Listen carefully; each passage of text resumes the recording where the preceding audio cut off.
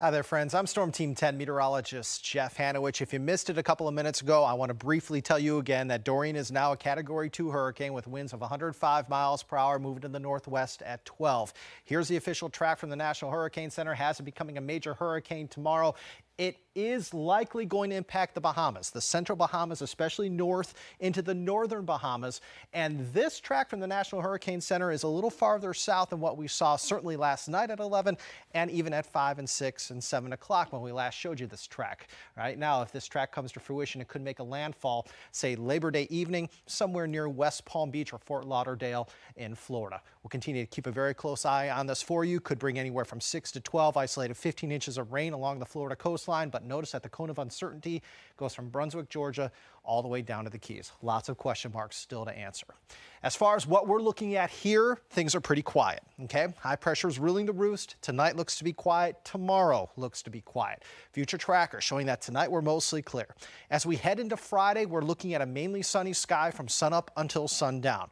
Friday looks beautiful. It's going to be warmer, but it's not going to be very humid. Great news for those high school football games Friday evening.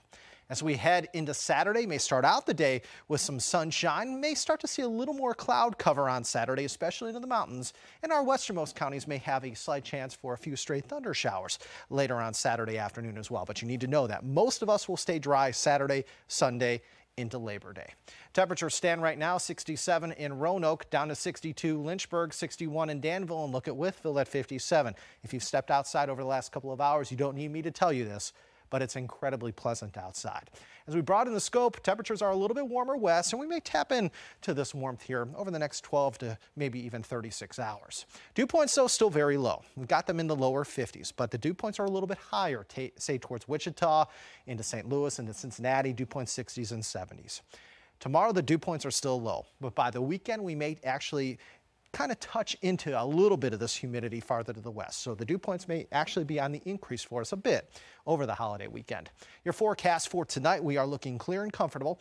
Overnight lows anywhere between 52 and 58. As we head into the day tomorrow, we're mostly sunny, warm, pleasant, but not humid. 70s and 80s in the mountains. Farther to the east, you're looking at highs in the upper 80s to perhaps even near 90. Your extended forecast showing highs in the 80s for the next week. The holiday weekend looks just fine. Again, each day, Saturday through Labor Day, a stray thunder shower can't be ruled out. Dry Tuesday and Wednesday, and then Wednesday night into Thursday, if we are to have an impact from Dorian, that could be the time frame to start to watch.